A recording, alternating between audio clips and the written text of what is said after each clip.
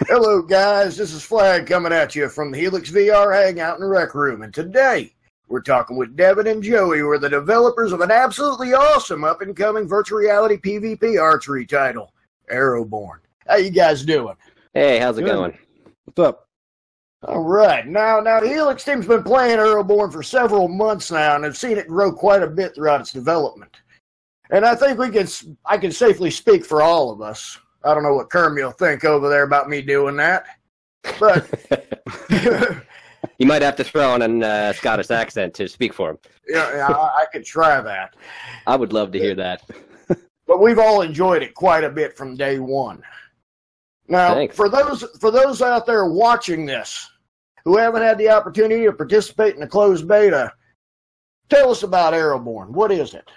All right, so Arrowborn is basically kind of filling the gap where, initially when we kind of got into VR archery, we were like, hey, this would be pretty cool if we could just kind of shoot each other. Now, some other titles have come along. This was about 1.5 years ago, but, some other titles have come along and kind of done that. But, we were already kind of started, so we started just kind of expanding on it. And then we realized, hey, we need to add a little bit more to this than just, straight up, conventional archery. So, we started to kind of brainstorm about different arrows and different things we can do to kind of mix it up. And, Joe and I are pretty old school gamers. I mean, we're, what are we, pushing 40 now?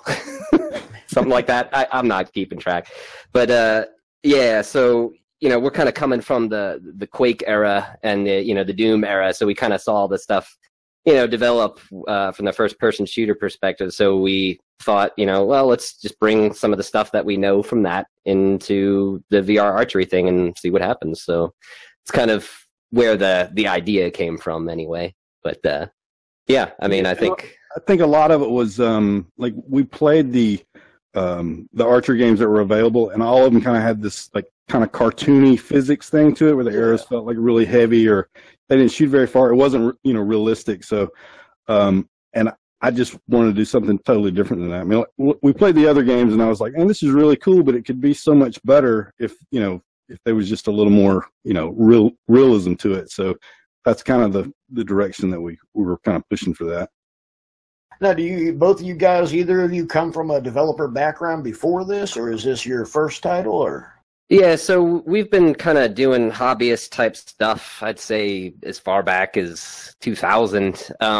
We never really released anything officially, but we have a whole bunch of pet projects. And I guess back in the 2000s, we were looking at building a game that was kind of like, this was back when we were like big into RTS games. And I think we were playing like Homeworld a lot, if anybody remembers that game. Oh, yeah. But yeah, I love that. We love that game, and so we were thinking about trying to expand on that. So we had this kind of underwater game kind of developed, and from there we just we never quite got it to where we wanted it to, and I think we just kind of abandoned that and tried some other. We get ideas all the time, and so. When Unity came along, or these engines really advanced, it did a lot of work for you, and it was just me and him. So it was a lot of work to develop a game from basically scratch back then. So now that we have these engines, it was like, oh, all these ideas are kind of coming to light. All these things that we kind of filed away, and so we kind of moved between different projects, but never quite got serious about one until Arrowborn. So I think I'd say we've been doing this for, 10 years, but not officially, just kind of as hobbyists. And I almost still consider ourselves just hobbyist developers. But, it's now that we're actually putting a product under, public scrutiny, it feels a little different. You've stepped over that border already. Yeah, exactly. That's how I feel. I'm just kind of like, all right, no going back now. So the game, is it based on a foundation of Unity, or is it? Yeah. Okay. Yeah, so a lot of the ideas that we've had, like, in fact, I guess about, 6 or 7 years ago, we took a break from what we were doing back in 2000, and then, we didn't really do anything for a while, and then Unity kind of came out, and I started experimenting with it, and I was like, oh man, I gotta tell Joey about this, like, this is like all the stuff we were trying to do back then, but done for you already. So, yeah, I mean, Unity has been a very good, it's just kind of what we started out with, and I'm not like a evangelist by any means of Unity, but it's great to see these modern engines really, allowing indie developers to do some really sophisticated stuff. And so, when we saw like what Unity could do, even 5-6 years ago, we were super excited, and we started just putting out all kinds of crazy prototypes and stuff, and but again, nothing really stuck. It was just very very experimental stuff that we were playing around with, just all those ideas that we had over the years just kind of coming out. But it was Unity has been a really good thing for us. We've like really learned a lot just about game development and stuff in general, so it's been exciting so far, I'd say. Yeah, I mean, it's cool to have compared to what we were doing originally, to have an idea and within 1 or 2 weeks you have like a prototype that you're actually playing. I mean, that was unheard of back then, and now there's just all the tools are available now. So it's I mean, it's kind of your imagination is the limitation of what you can do. Now, you guys are the only developers of Arrowborn? You guys running this? Is it? Wow. You're looking at the whole company. This is it. So I hope this place doesn't explode, because that's the end of the. That's pretty impressive. It's less people to argue with. Yeah, that's true too. Yeah. I mean, one's enough, right? Yeah. Yeah.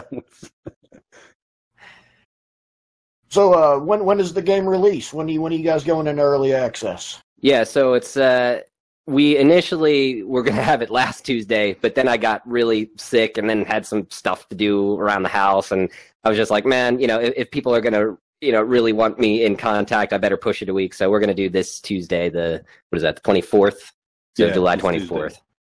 And what price point are you looking at, or if it's going to be? You don't have to say. No, that's fine. It's already on the page. It's okay, I didn't even know. It's $14.99 US. That's not bad. Yeah, I mean, we tried to kind of price it where, it kind of met the expectations of, quality versus, I mean, yeah, it's an indie title, so, I'm not going to drop no $69.99 on people, or $59.99. So, but we looked at other comparables and stuff and saw what other people were doing, and, we tried to price it somewhere, where we felt was fair, and, not too low where people are like, all right, what's wrong with it, but high enough where it was, not like, going to push a whole bunch of people away. But I guess we'll see, right? I think it's well worth the $14.99. Well, thanks. Personally, definitely worth that. I see a lot of garbage titles going for a lot more. Yeah. Yeah, that's true.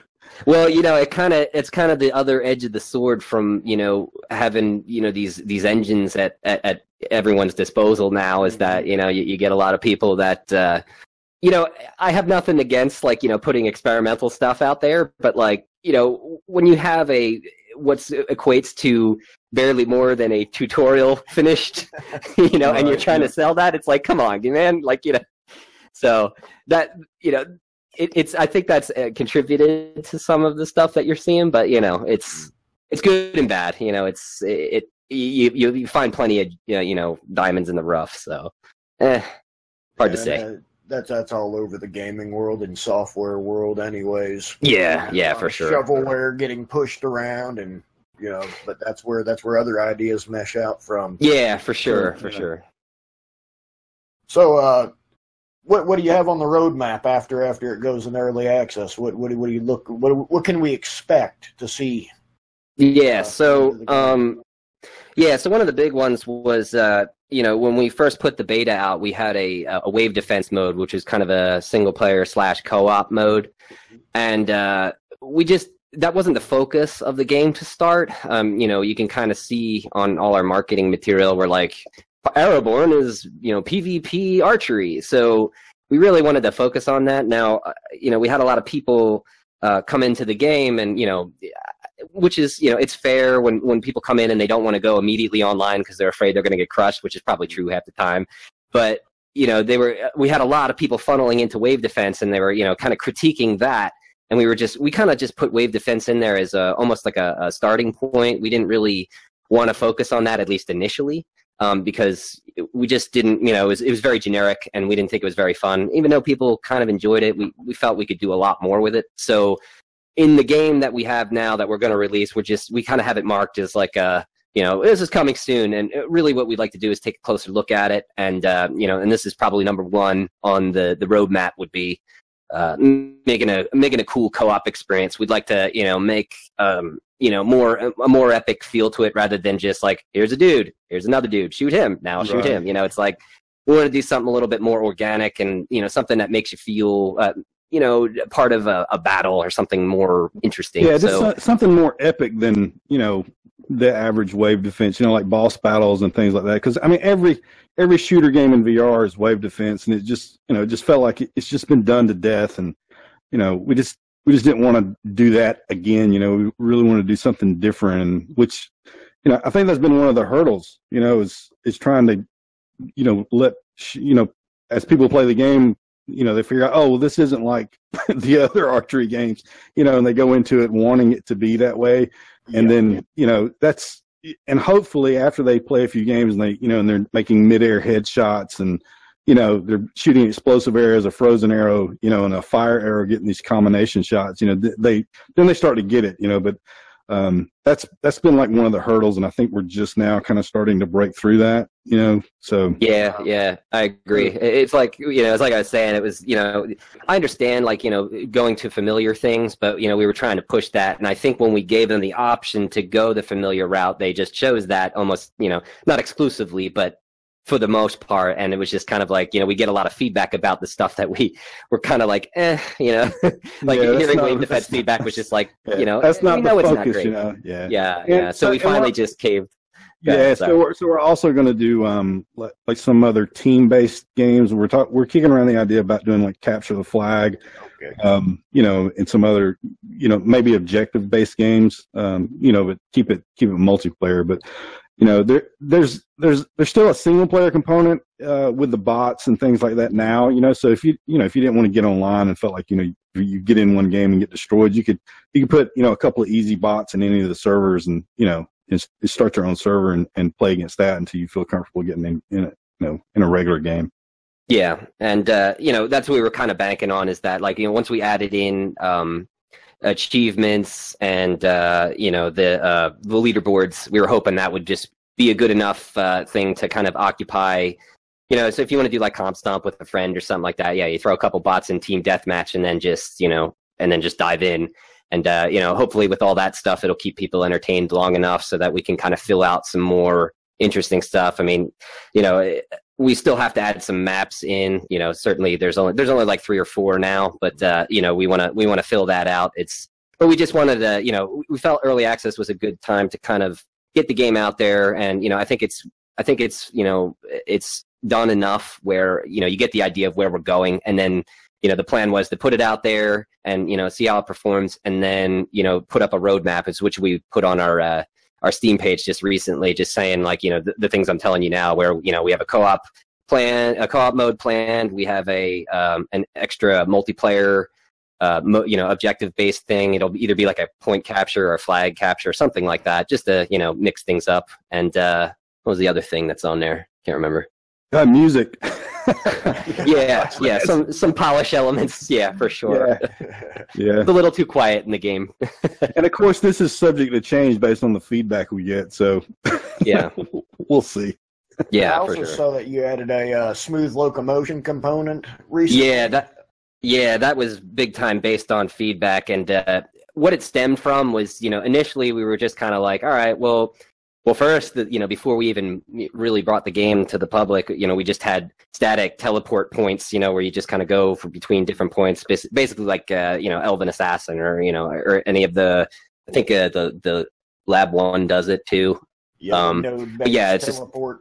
Yeah, we had that initially, and then, then we added in the jump thing, and, we realized that, wow, this is like a lot of fun, especially when you're doing like mid-air headshots. So we ended up kind of constructing the game around that quite a bit, and so, you can see like we have a lot of bonuses and stuff that pop up when you do these crazy shots, and, the game is more score-based than it is kill-based. I mean, kills are worth a lot, but, we have like a lot of, if you could do a lot of fancy, long, really, airborne type shots, that's like, that you can win that way, as opposed to just getting killed all, the time. You could have actually the least amount of kills, but the most amount of points. So we figured that was an interesting twist.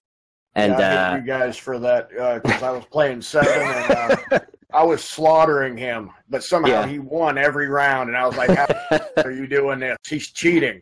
And he's probably he's probably using the shield. Yeah, you get points for every arrow you block with the shield. Oh, nice. Yeah, the goal was to get some like flexibility and just variety in the game. You know, yes, it is a straight up shooter, but we put in those gems to kind of give you like a tanky spec, or like if you want to do like a glass cannon thing, you can. If you want to do kind of a support based but more interference type, like there's like troll type arrows where you could like root a guy and then freeze him, and he's basically like sit there frozen and still for a little while, and you could just kind of screw with him. There's all kinds of different things you can do in the game, and so that was sort of the impetus for designing the game, was like just adding more to it than just here's an arrow, put it in this guy's face. You can do a lot more. So, but yeah, well, I think we got sidetracked there. What was the original question? I'm sorry. Roadmap. No, it was a roadmap. You guys pretty much covered that. Okay, yeah. I think that was all the points we had on the roadmap so far. Yeah, it was very well answered. Well, guys, that's all we got time for today. I appreciate you guys showing up. Yeah, thank you very much, guys, and thanks all the Helix guys. It was really awesome, and you guys do a really cool thing for us developers. So thank you again. And we have some keys that we're going to give away to you guys. So if you guys are interested that are watching, check it out. Well, that's it for today, guys. If you're interested in this title, it'll be available on Steam on the 24th. I've left a link to it in the description below. If you'd enjoyed this video, please hit that like button. If you didn't, well, hit that other button. If you'd like to see more videos like this and be kept up to date on upcoming VR titles, reviews, and giveaways, hit that subscribe button.